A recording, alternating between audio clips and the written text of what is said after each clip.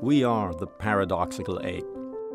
Bipedal, naked, large-brained, long the master of fire, tools, and language, but still trying to understand ourselves. Aware that death is inevitable, yet filled with optimism. We grow up slowly. We hand down knowledge. We empathize and deceive. We shape the future from our shared understanding of the past.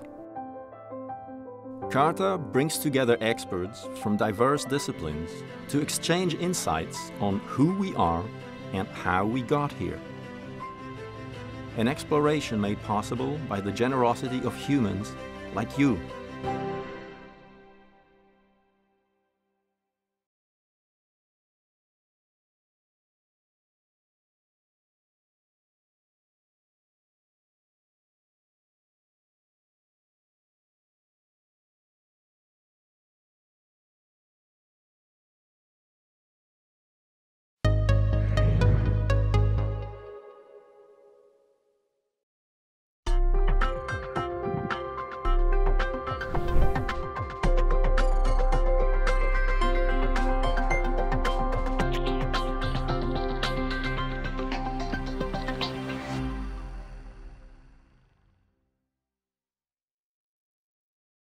Okay, well, it's a great honor to be here, and I thank the organizers, Nick and Ajit, for inviting me, and also all of you for coming.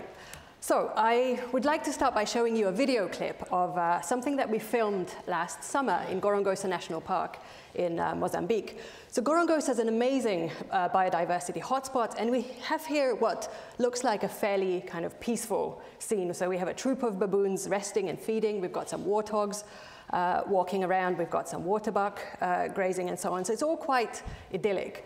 But, of course, nature's rarely idyllic. And if you look more closely, you can see that this guy here in the middle is quite busy doing something.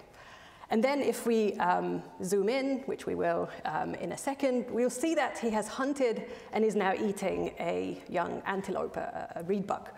But unlike a lion with a killer bite, this baboon is eating the antelope while it's still alive, which you could argue is not particularly sensible, given that it means that the antelope still has a chance to escape, which, as you'll see in a second, it's still very much trying to do at this point. So for us, I think this really is quite a sort of gruesome scene, but at the same time, it does raise some very interesting questions that we can ask about what might be going on in that baboon's head. And some of those questions actually hark back to what Nick was talking about in his introduction. So for example, does this baboon know that the antelope is still alive?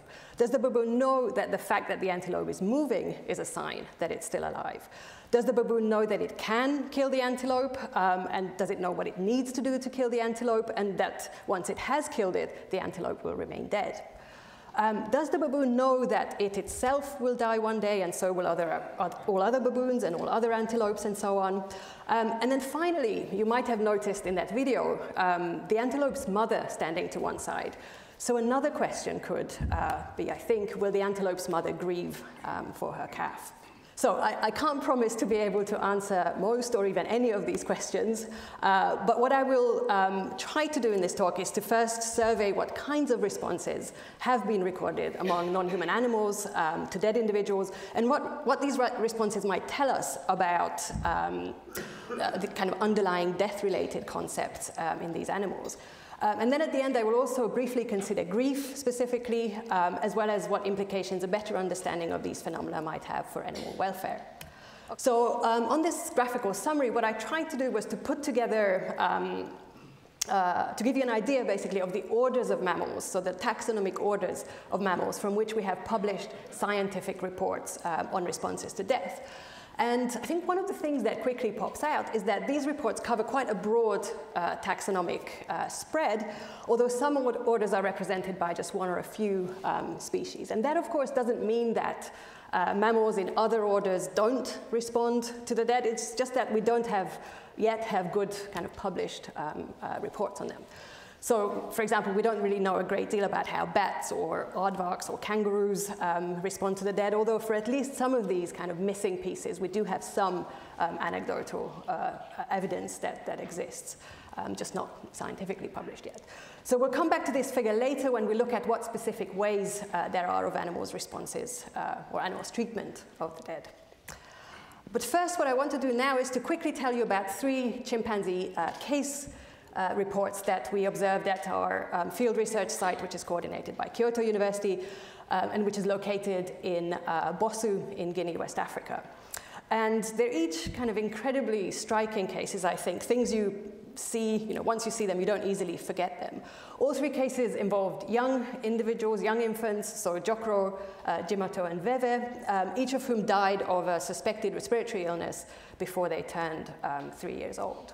And these dead infants, they weren't abandoned by the mothers, but they continued to be carried and to be looked after, to be groomed and protected, much like live animals of this age would be by their mothers.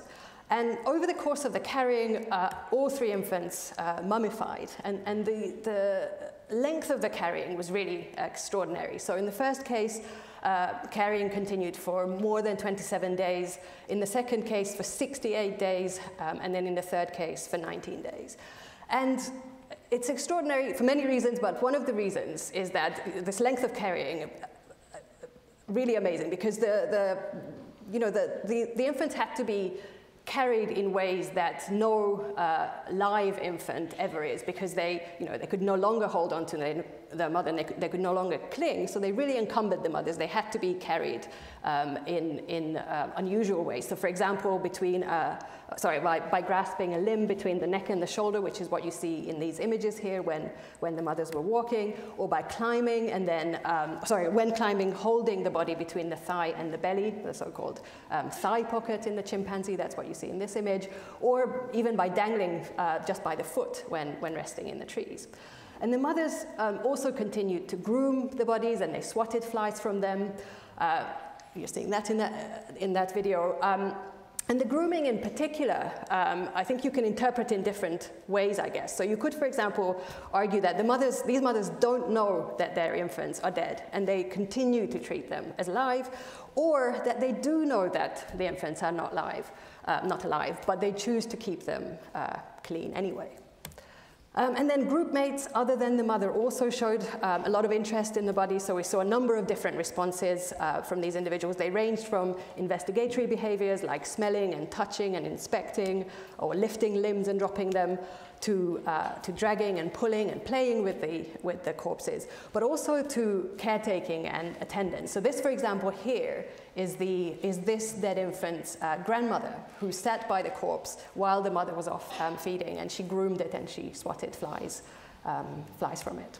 And the mothers were generally quite tolerant to these behaviors, even if it meant relinquishing possession of the corpses temporarily. So you see this one particular mother here, and there's the corpse left behind. And this is a juvenile that comes in quite cautiously, picks up the corpse and carries it off. And you see the mother initially, she turns around, she sort of gets up as if she was making to go to get the corpse back, but eventually she just sort of lets the juvenile run off with it and play. And again, this is not too dissimilar to what a live infant of this age would be allowed to do. 2-year-olds do still travel with the mother at all times, but when the group is stationary, the mothers do allow these infants to wander off and play with others in the group. And then interestingly, or maybe importantly, we never saw any aggression being directed towards the corpses. Although in one case, this is the one case when an adult male used one of these bodies in a display during a fight. So this was at the point when the body had already completely mummified. But even here, I think this seemed like rather kind of gentle handling of the corpse. He's not tearing it to pieces, he's not sort of flinging it around, but actually sort of quite softly just pulls it along the ground and then gently switches hands when he turns around. And just lastly, I want to show a clip that illustrates a kind of combination of different responses. So here, first of all, we've got an infant playing with the corpse, and I think he's sort of veering between fear and curiosity, really, until it seems like curiosity gets the better of him. And so this is the dead infant's mother, and this is the live, so this infant's mother. And if you watch carefully, you'll see that that live infant's mother is also peering at the body with curiosity. But then she, in a moment, she'll show what might be seen as a sort of aversion to the corpse. So watch this. So she doesn't really, she's happy for her infant to play with the corpse, but she really doesn't want to be touched by it. So, having said that, this was really the only time when we saw any individual respond in this way. So far I've talked about dead infant care in chimpanzees, but this is something that is seen very broadly among primates. We have examples, for example, from geladas, mountain gorillas, orangutans, lemurs, and some of it on a really huge scale. So Sugiyama and his colleagues, for example, documented over 150 cases of dead infant carrying over 24 years of observation on Japanese macaques. And in each case, really, the theme is the same. The mothers continue to show maternal behavior toward their dead infants. And furthermore, the behavior isn't restricted to primates. So other mammals have been seen to care for and to transport dead infants. So dolphins and whales, for example, carry dead calves. Dingoes and elephants stay with their deceased young. Or this giraffe here from Fred Berkovich's observations remains with and is sort of nudging her dead calf in this picture. So, and the behavior itself is generally explained in terms of the persistence of this extremely strong mother-infant bond in these species. It's particularly strong in mammals, where the mother really invests a huge amount into each of her offspring. And then if we also add in non-infant deaths, so older individuals, there too we have some of the same responses that we saw for infants, so caretaking, like grooming, then inspection and attendance by the body, but also things that indicate maybe more negative or sort of conflicted psychological states, such as alarm calling or aggression, and even cannibalism and sexual behavior in some cases. And I think there are some more kind of nuanced response classes as well, but the majority really do, the majority which are reported in this large collection of papers, which I'm going to make use of next, can be classed into one or other of these kind of broad categories. So then on the next slide, I'm going to try to show you graphically how these different responses are distributed among the mammalian orders and species that we saw at the beginning. So for example, in chimpanzees, other authors have reported aggression towards corpses, including those of infants, and even cannibalism.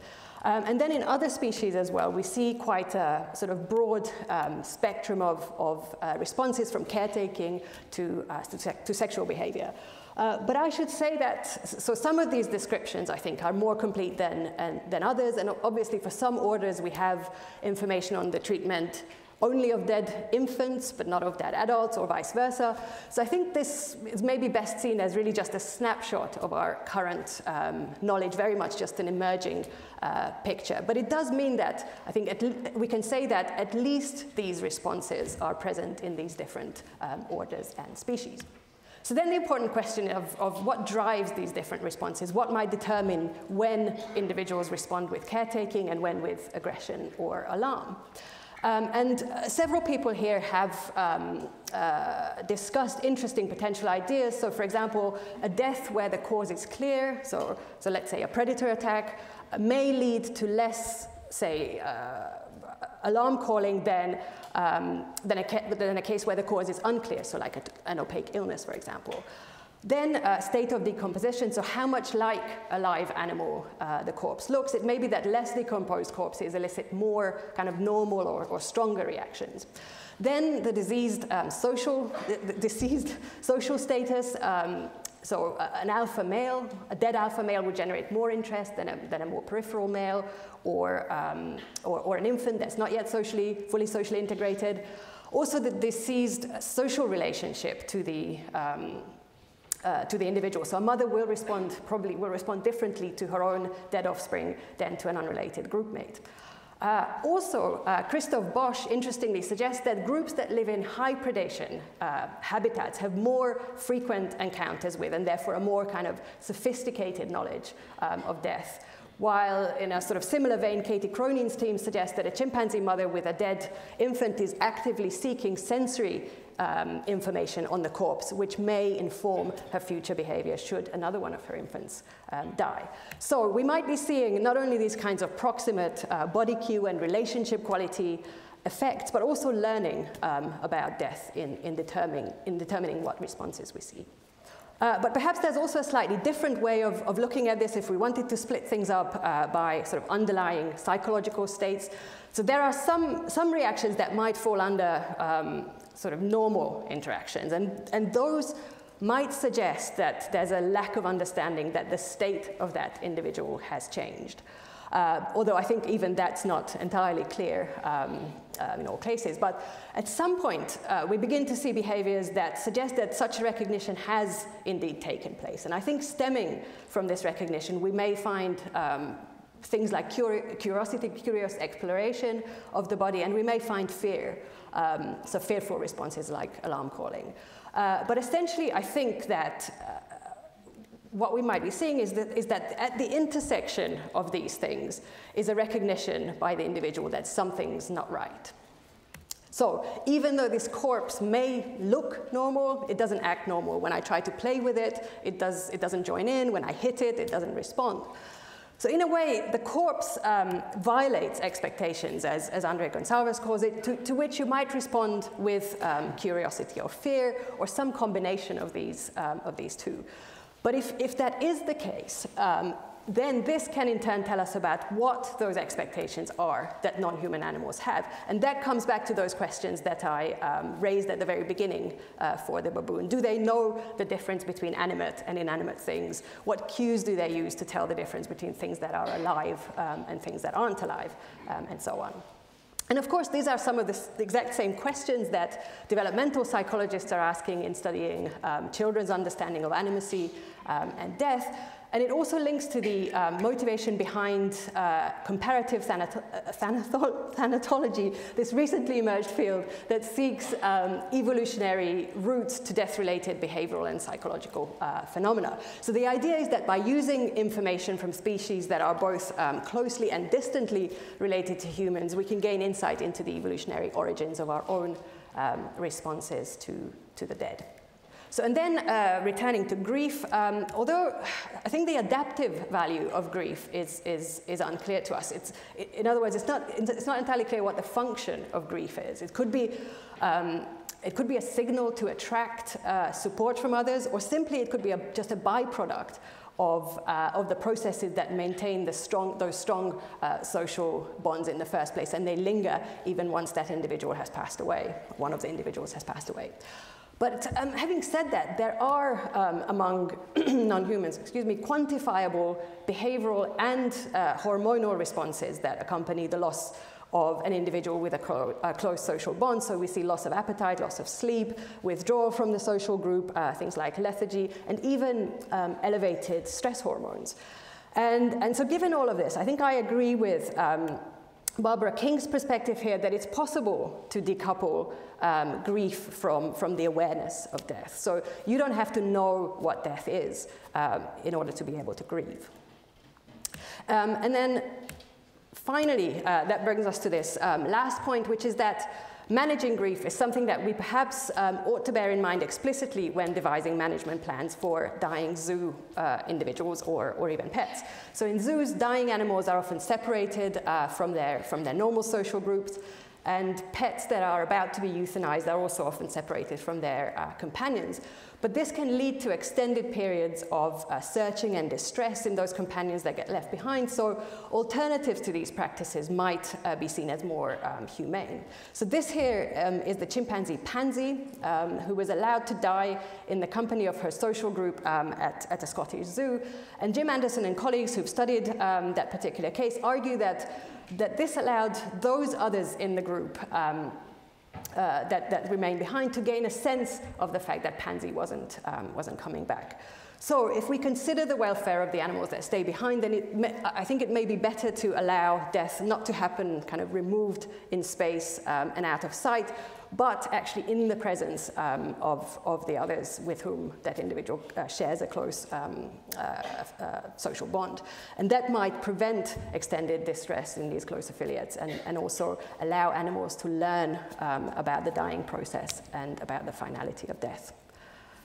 Thank you very much.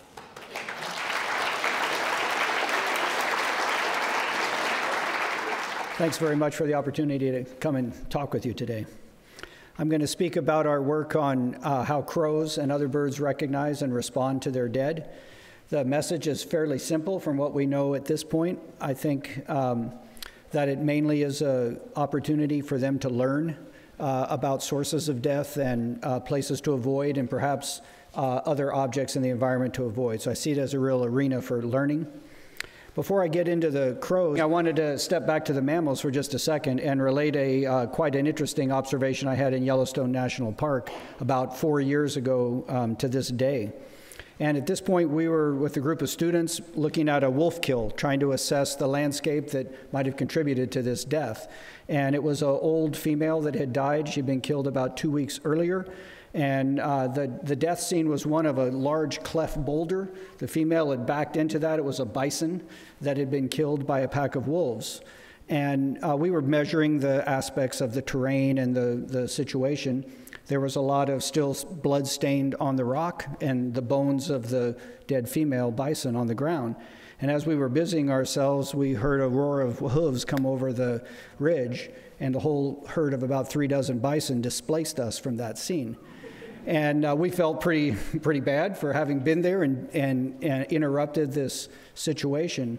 But the thing that was impressive was that these bison, after they pushed us away, they all smelled the bones, much as we heard with other mammals, and then each one individually walked through this cleft in the rock, right where the female had been killed, and passed through, and then went on their way. They were there for about an hour in total.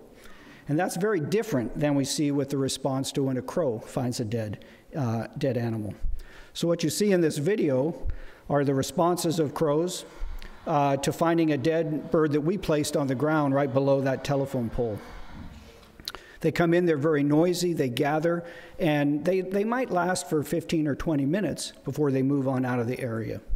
And this is a widespread response that's been seen in other members of this family, the Corvidae, that includes things like magpies, which have been seen to even bring tufts of grass into a dead magpie, or scrub jays. There's been a lot of work on scrub jays just north of us here, and also ravens gathering around the dead. So let me introduce you to this family of birds briefly. They're birds that are familiar to most of us. They live close by with us. They include the ravens and crows, magpies, jays, nutcrackers. And they live around the world in all the continents except Antarctica. And almost all of these species have had some sort of interaction, as I described with the crows, to finding the dead. So some aspects of this group, they're long-lived, they're typically social, they have long-lasting partnerships with their mates and sometimes extended family groups. They have rather large brains for their body size. On this graph, these show the average relationships between body size on the x-axis and brain size on the y-axis for things like fish. And here's the average bird line. And then you'll see that the dots for the various corvids are well above the bird line, more on the mammal line, and even some like the American crow that I study right on the primate line. So these are really more like small flying monkeys than they are birds. Their brains are quite complex. We know now in the last several decades that they include places in the brain that are analogous and also homologous to ours. For example, the hippocampus is a homologous structure, and the amygdala is at least an analogous structure. They have a large forebrain, all this area here. There's a striatum, but a large forebrain where more complex sorts of sensory information might be combined and considered. And they have important connections between this forebrain and the thalamus back up to the forebrain that allows these animals to reconsider actions and shape them before they act upon that information. So the typical response is to get some information in, maybe from the eye, process it in the forebrain, and send a response down the spinal cord to the muscles to do something. But they don't have to always do that because of a connection here that allows that information to go back to the forebrain and be adjusted. That's how they, for example, learn different vocalizations. So with an animal like that, long-lived, social, and quite cognitively nimble, there are many reasons why they might attend their dead, as we discussed just with Dora's presentation. So they may be looking at a social opportunity, a vacant territory, a potential mate, for example. They may be looking to learn about danger. They may be looking at other aspects of that scene to learn what caused the death, what sort of expectation in the future that area may hold for danger and things like that. They may also be grieving and mourning a lost member of their family. Or, as I said, since these animals mate for life, they might have been with the same individual that's dead now for 20 or 30 years and might have a profound relationship and interaction with that animal after it's lost. So we have tried to investigate this response by doing experiments. And what we do is we basically prepare taxidermy mounts of individual crows and have them in kind of a dead status, and then we place those out and see the response of wild birds to those mounts.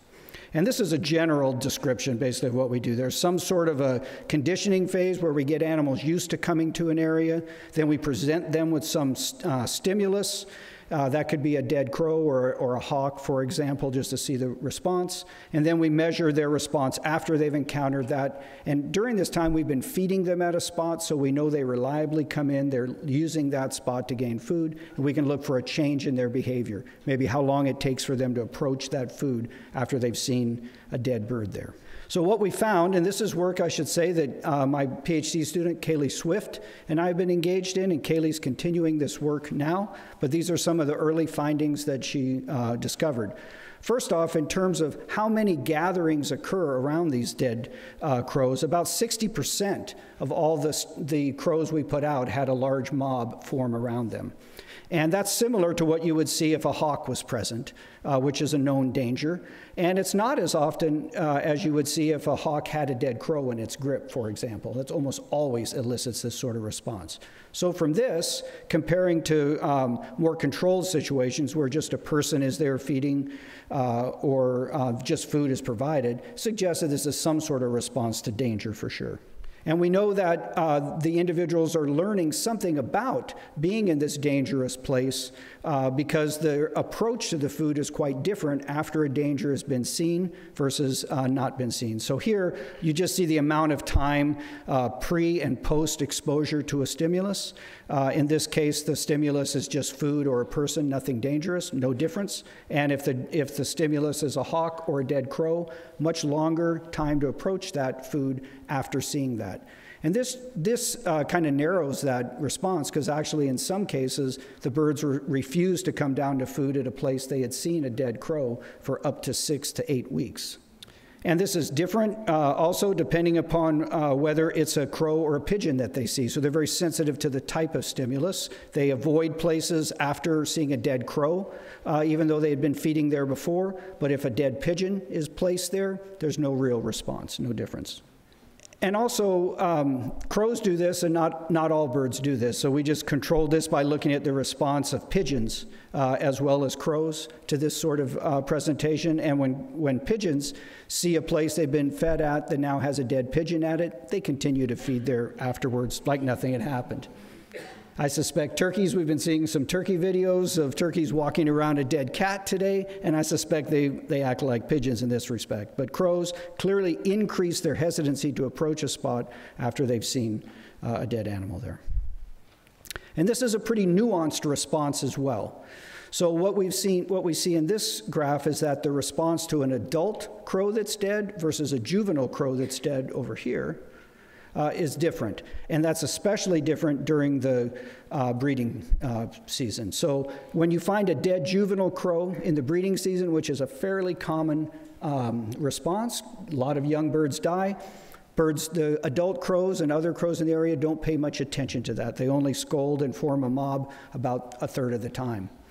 Likewise, during the breeding season, if an adult is found, scolding and mobbing is not as common as it is during the non-breeding season. So this sort of nuanced response to me suggests that this sort of behavior is triggered more by an ecological or more of a social or ecological factor than it is perhaps something like grieving or mourning the loss of this individual. In fact, I would expect the exact opposite if they were really considering, for example, a lost young bird of their own, their sibling or their offspring or their mate. You would expect those responses to be especially strong during the breeding season, for example, and especially strong among adult birds. So we've tried to understand where in the brain the crow is processing this information and using that to help explain a little bit more about why they're doing this sort of thing. And let me explain our procedure to you a little bit here in this slide. We're doing PET imaging of live crows as they view various sorts of dangerous stimuli, a hawk, a person that had just captured them, or a person holding a dead crow, for example. And what we do, shown up here at the top, is we capture our birds in the wild. We wear a mask when we capture them so that they learn a particular face associated with that dangerous experience being captured in the wild. We capture them with a net gun that goes off with a blast and pins them to the ground. It's a pretty scary thing for a bird. And we don't want them to associate that with us when we see them later, and we want to be able to have anybody take on the role of that dangerous person by putting on this mask. So we wear a mask when we catch them. We then bring the birds into captivity and care for them wearing a different mask. So we have one person that's good here caring for the birds, and one person that's bad that has captured the bird. And we keep the birds for about a month. And during this time, we bring them into a smaller cage shown in the middle diagram here, where they are acclimated overnight, and then the next morning we perform a procedure upon them. And that procedure is simply to catch the bird out of the cage, inject it with a glucose mimic that we use as a tracer to indicate where synaptic activity, where nerve cells are actively communicating with one another. And we then put them back in that cage after they've been given the shot of glucose in their belly. And then we show them something. We let them, while they're awake, look out and observe perhaps just a person in the room that they'd never seen. They could observe the person that caught them, or the person that cared for them, or a person holding a dead crow, or a hawk, or nothing at all. And then during that 20 minutes or so, we continue to let them see that person on and off. And we then anesthetize them. And this tracer with the PET imaging allows us to basically step back in time while they're anesthetized and see where in the brain that tracer has accumulated during the time when they were actually looking at that stimulus we gave them. So this way we can keep them still, get a nice image, and see what's going on in their brain, then wake them up, let them rest for a day, let the tracer, the radioactive tracer, clear, and they can be released back to the wild. So for example, here's what a crow would see if it was sitting in our cage, metabolizing that glucose we gave it, and looking out and seeing a person it had never seen before holding a dead crow. The images we get of their brain are striking. They show relative activity by how bright the areas are here. This is the glucose fluorescing, basically, in the tomography. And what you see here are bright spots on either hemisphere of the brain, which are the intopallium of the bird. That's the visual processing center of a bird's brain, assessing information coming from the two eyes here. I'm going to show you a set of graphs that look somewhat like this, figures that basically show MRIs in gray to show you the structure of the bird's brain, and then the red areas indicate what parts of the brain were most activated in a given set of birds that saw one thing versus a set of birds that saw something quite different. And in this case, this shows the part of the brain, and this is the front part of the bird's brain that's activated when they saw a person in the room versus nobody else in the room. So any kind of person in this case. There's a lot of higher order processing occurring in the forebrain of these birds as they consider that person, and also in the striatum as they possibly are making connections between that person and something that it had previously done. Now, if we look at them in response to basically how they see particular people, what we have on the top panel here is the response of birds when they looked out and they saw the person that had previously captured them, so a dangerous person. And they're recalling at this point something about that person. They already know that he was dangerous, and now what we see activated most clearly, in addition to that frontal area that I showed previously, is their amygdala. So they're basically responding like other vertebrates do, with a strong response in the right hemisphere of their brain in the amygdala region that indicates they're responding to a known danger, a learned danger, I should say. In contrast, when they see a person that they've never seen before and they're learning about that person's behavior because it's holding a dead crow, what is activated most strongly is the hippocampus in the bird. So what we interpret is going on here is that these birds are acquiring information. They're learning about this dangerous person by its association with a dead crow. And in this case, they're recalling something already learned. We know something about the way information proceeds from the eyes up to the bird's brain. And I just show you this diagram to point out the complexity with which this information travels from the retina up through the basal ganglia and into the forebrain. And it's a rather simple picture, actually, when they're looking at a person that they've learned to be threatening, as compared to the situation when they're first assessing somebody that's potentially dangerous by, in fact, holding this dead crow. So here the hippocampus is involved, as well as the forebrain and the visual processing centers. And in this case, it's mainly the forebrain and the visual processing centers interacting. So all of these field experiments and laboratory experiments basically point me to one conclusion. When we show a crow, a dead crow that's not a familiar individual, that they're responding and learning about that situation. Perhaps the person associated with it or the place associated with that death. Quite clear, I think, in this respect to me. But what else could we be missing? And to me, this is the more interesting part of the work that we basically, I can only tell you, I don't know. But I hope to find out at some point. But this is a pair of ravens interacting with one another. They form very close relationships, and surely I would guess we would see differences in the brain activity of a bird after it had lost its mate than if it just encounters a dead bird that it doesn't know personally. But we haven't done that experiment. It's something that could be done, but ethically is difficult to do. There are other things that suggest there may be a lot more going on than just learning about a site, and these are more anecdotal observations.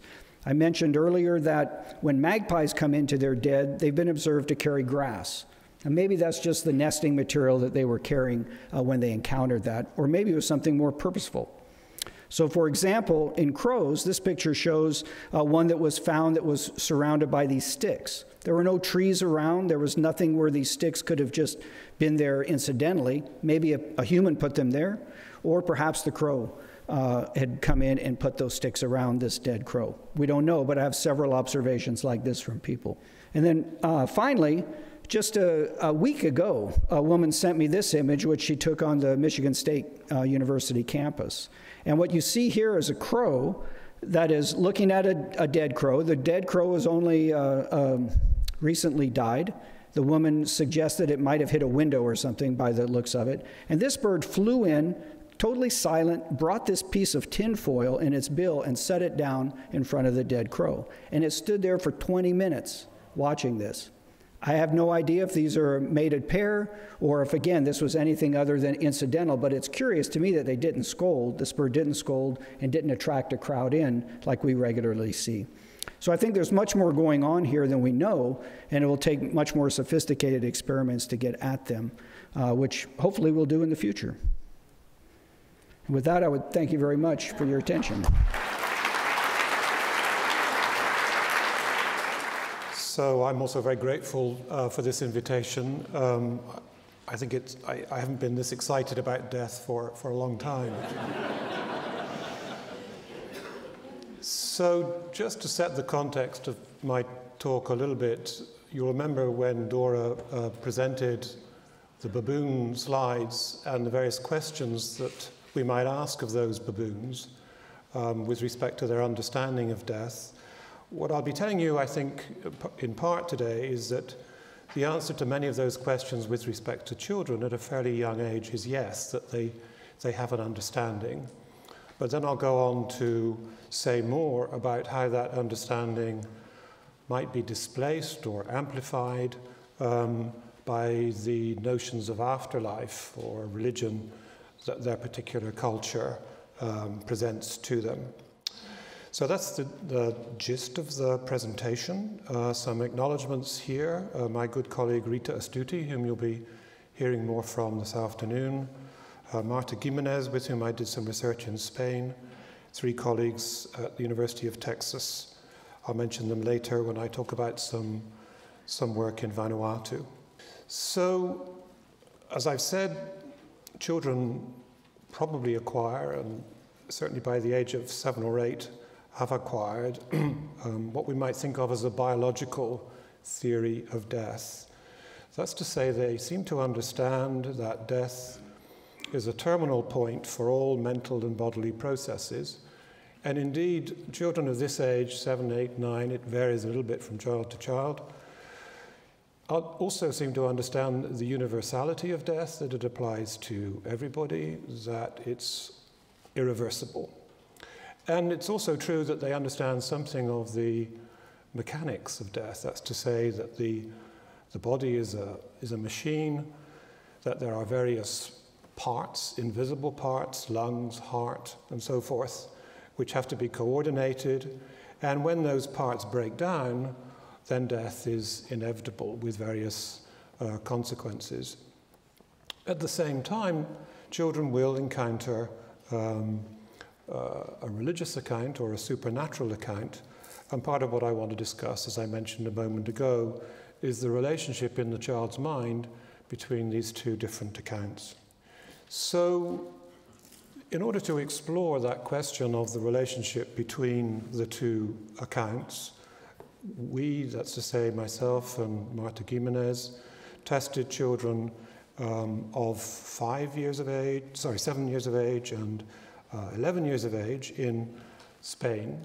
I mentioned Spain advisedly in some sense because, of course, these children were therefore growing up in a particular religious culture.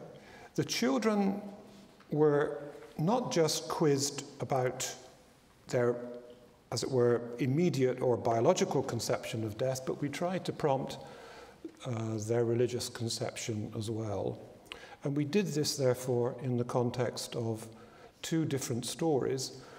One about the death of a grandparent, and at the end of the story, the grandchild is visited by a doctor, and the other also about the death of a grandparent, but in this story, the grandchild who's lost their grandparent is visited by a priest. So I'll just show you those 2 stories. As you can see toward the end here, the doctor came to talk to Juan about what had happened, and he said to Juan, "Your grandfather is dead now." You can see that there's no hint in this story of an afterlife, or there are no religious cues. The second story, the priest story, is fairly similar. That's to say, death of a grandparent who's been ill, goes to the hospital. But as you can see at the end of the story, Marta, the protagonist, is visited by a priest rather than by a doctor who explains what has happened and puts to Marta the claim that her grandmother is now with God. So that each child listened to both of these stories, and after each story, we would ask about the functioning of various processes. Sometimes we asked about bodily processes, for example, have his eyes stopped working? And sometimes we asked about mental processes, can he still see? And as in this case, we try to choose pairings, that's to say where we would focus in on a bodily organ and an accompanying mental process. We couldn't always do that, but roughly speaking, that was our goal. So ultimately, the children answered about 14 questions, 7 about the functioning of the body, 7 about the functioning of the mind. The children gave their reply. They would either say this process was continuing or not, and then we would ask them to offer an explanation of why it had stopped, or conversely, why the process was continuing. And we found that we could allocate children's answers to 3 different categories: religious, biological, and a more equivocal set of replies. So let's just present the way in which we score children for each of those categories. So religious answers, well, in this case, the child would claim that a given process continues, so yes, he can still see. And then when we'd say, well, how is that? They would supply a religious explanation. In heaven, everything can work, even if she is dead, the soul keeps working, and so forth. So you can see very clearly in these cases references to religious notions, heaven, the soul, and so forth. Now, if we turn to the biological answers, here the child claims that the process has stopped, and as you can see, they're pretty blunt about why it stopped. He's been eaten by worms, he has no body, he's just bones. If he's dead, nothing can work. And then finally, no credit answers. These were replies where the child either didn't offer an explanation, or if they did so, it didn't seem to fit in with the judgment that they'd made about the process working or not working. So what I'm going to do next is to show you the replies for the 7-year-olds. And just to give you a heads up, the biological answers are black. I mean, the bars are black. The religious answers are white. And in between, you'll see some gray for equivocal, so to speak. More than that, I'll show you the extent to which the child offers religious replies or biological replies or equivocal replies with respect to those two story settings. Remember the priest story and the doctor story, and also within those two stories for mental processes versus bodily processes. So here's, as I say, an overview of the 7-year-olds, and you can see it's fairly black. That's to say, most of the time, the children are giving biologically oriented answers. And if you look at the left-hand side of the figure, where I've charted replies for the doctor stories, whether it be about the body or the mind, you can see that biology is dominating. But if you shift over to the two right-hand columns, you see that religion is beginning to get a look in, so to speak, more religious replies, and the proportion of biological answers is declining. So in other words, when you present the same child, or, well, essentially the same child, yes, a story with some religious cues, they pick up on those cues and they start to interpret the death in a different context or in a different fashion. So that's the picture for the 7-year-olds. Now we can ask what we might find with the older children, with the 11-year-olds, and the extent to which biology might, so to speak, consolidate itself, or religion might consolidate itself, or there might be some competition between these two modes. And here's what we find. You can see that religion is predominating, especially when we've given the child, as you see in the two right-hand columns, those afterlife cues. So if the priest is introduced, whether the child is asked about the body or the mind, there's a lot of religious talk in their replies and justifications. So the next step that we took was to ask, given that we had presented each child with two stories, to ask how consistent any individual child might be across those two stories, and indeed across essentially the 28 questions that we had asked them. So at one extreme, a given child might be consistently biological in their answer. They might assume that death is terminal and that's that, no matter what the process and no matter what the story context. Conversely, they might be consistently religious in their answers. And finally, we could imagine an individual child who shifts their ground depending on the story context or indeed on the particular process that they're being invited to think about. So you'll see in the next slide, again, these two age groups, 7-year-olds and 11-year-olds, but I'm going to show you the proportion of children falling into these three categories. So here are the findings. So you can see that the 7-year-olds, as we might have suspected from the earlier figure, approach death from a predominantly biological perspective.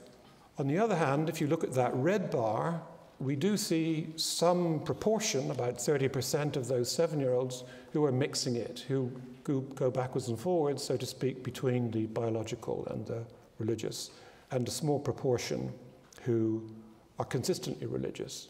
Now, if we turn to the 11-year-olds, we might have imagined that the consistently religious bar, the white bar, would be the one showing the most sharp increase between the younger children and the older children. That's not the case, as you see. What we do see is a decline in consistently biological responding and an increase in this mixed pattern of responding, where the child, depending upon the particular question we've asked, is inclined to offer a biological account or a religious account. More generally, I would say, and these data have fitted into other data, it looks as if children by the age of late middle childhood, so to speak, have arrived at these two accounts. They don't necessarily think of the two accounts as competitors with each other. They think of them as compatible with each other. But it's also true, and this is going a little bit beyond the data, but I think it's very plausible, that the starting point for young children is the biological. So they arrive at this biological account, of which, as I said earlier, by 7 or 8, they realize is a universal account and therefore applies to themselves. And it may be that that's the foundation, ultimately, this biological account, for their increasing appreciation of the message that is offered by religion, so to speak, which, after all, in some sense, presupposes the biological account but then denies it, which says death is not the end. So there's a sense in which, from our point of view, we are seeing a somewhat paradoxical conceptual development here, where conclusions that the child has arrived at from a relatively objective point of view are going to be put aside or set aside in part by virtue of religious teaching. So there's a quick summary of what I've just reported to you. And as I've emphasized, as children get older, this mixed stance is the one that dominates. I'm going to give you a very quick taste of Rita's talk by showing you a map of Madagascar. That's all I'm going to do. I'm going to show you a picture of her field site. She will tell you what happens when you go to Madagascar and you repeat this kind of interview with children and with adults, bearing in mind that in Madagascar we're not talking about a Christian culture. We're talking about a culture which believes in the existence of the ancestors. So I'm going to move on quickly instead to Tana, Vanuatu. As you can see, off the east coast of Australia. And in particular, this island of Tana is one where my colleagues in Austin, led by Christine Lagarde, have been doing these kinds of interviews with children and indeed with adults in Tana. Okay, they took essentially the design study, the study design that I described a moment ago, to Vanuatu, but they also tested adults in Austin, Texas, and the basic question was the extent to which we would find a distinctive pattern, particularly in Vanuatu, or whether we would replicate the basic pattern we'd seen in Spain. It seems like a minor methodological point, but I think it's of greater significance. In this particular study, each participant was only presented with one story, not with two stories. So you could argue, looking back at the results we got in Spain, that the reason why children showed this duality, this coexistence of two accounts, was precisely because the two children had been presented with two different narratives about death. In this study, then, each participant only got one story, and we'll see if nonetheless we get this pattern of mixed responding. So that's the basic question. And I'm going to show you now the results that we got when we presented a story with afterlife cues similar to the one that I mentioned a moment ago with respect to Madrid in Spain, but with certain cultural adjustments given the culture. The two cultures, I should say. So here are the findings. Pretty straightforward, as you can see. In both places, we see that the consistently biological is in the minority.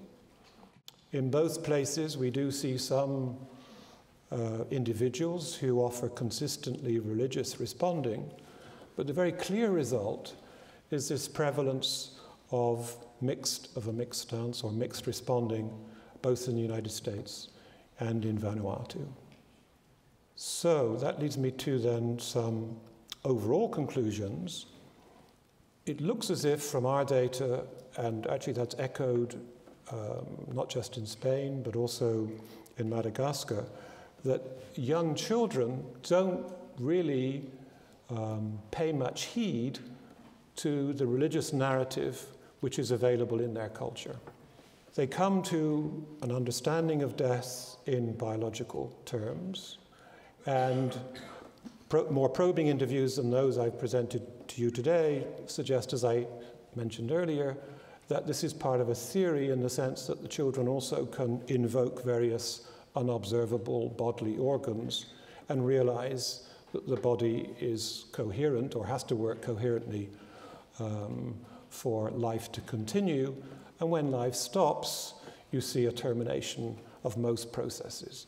So children have established that notion by around 7 or 8 years of age. As that theory or account is consolidated, it seems as if they become more receptive to the existing theological, supernatural, or religious account that exists in their culture. And but having said that, it's not as if that religious stance leads them to forget or suppress what they know about biology.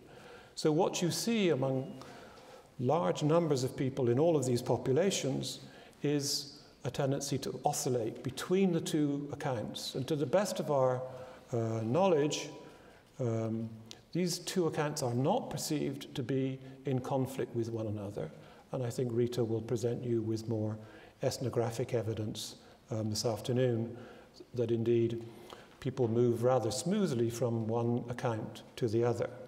Now let me just say 1 or 2 words about the broader implications then of these developmental findings for the more comparative approach that we will be reviewing in the course of today.